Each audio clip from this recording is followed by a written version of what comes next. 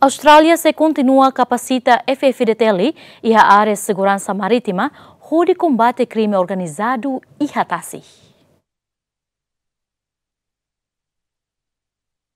Chief of Defence Force Australian General Angus Campbell hatolje hirakne e programa grande entrevista especial hamutu ko General Husina Sound Toluselu Khanesang, Almirante António Silva Ribeiro, chefe Estado-Maior General Força Armada Portugal, General Muhammad Andike Prakasa, Panglima TNI, no Tenente General Falurata Laik, chefe Estado-Maior General F-FDTL e a sábado, fim de semana foi na Laisne.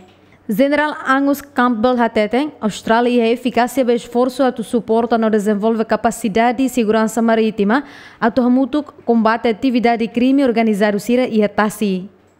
I think each part of a nation's government and its agencies and institutions like the F-FDTL can play a part.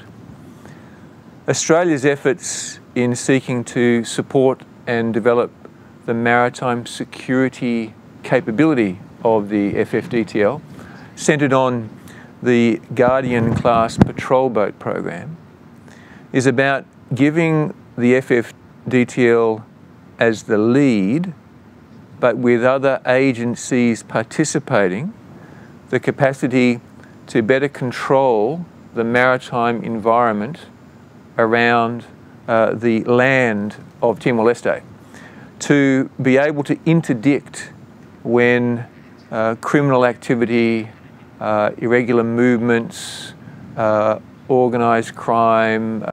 Durante ne, governo Austrália lihusi parceiro internacional sira, fona apoio e a área militar, educação, saúde no infraestrutura. No retina hoje, governo Austrália mos se entrega roahi militar rua, ba falentil Força de Defesa Timor-Leste. Veneza Cunha Alves, Aniceto Leite, GMN.